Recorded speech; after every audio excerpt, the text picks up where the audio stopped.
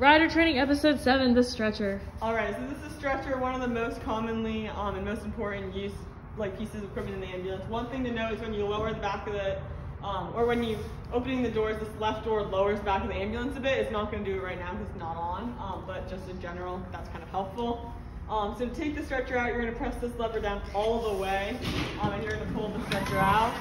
Again, if there's a patient on this, you're going to want to be very careful, cautious, and gentle, just so it's not too rough. To bring the stretcher legs down, you're going to extend with the plus button.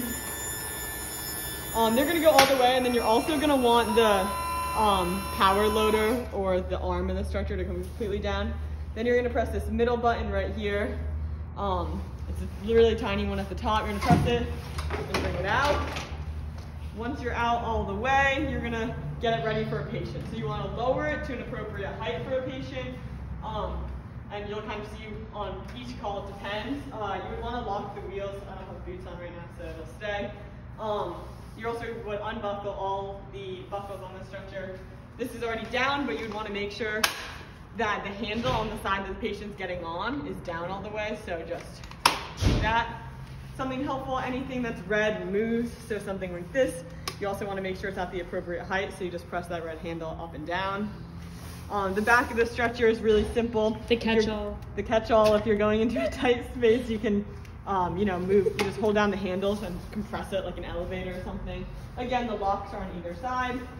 You have the IV pole over here. It just sets into place and you can screw it to go up and stuff and tighten it. And then the last thing that moves is just the feet. If you need to bring them up, all you do is pull this up, it locks. And then you just take this red handle and push it down 1 minute. And that's pretty much everything that's moved.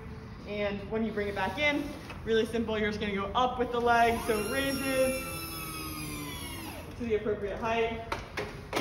You wanna make sure, usually you have 2 people on the stretcher.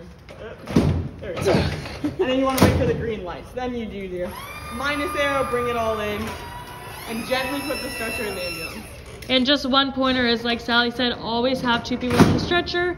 And the stretcher is kind of the rider's main piece of equipment on scene always. So the rider will always be in charge of the stretcher. Thanks for tuning in.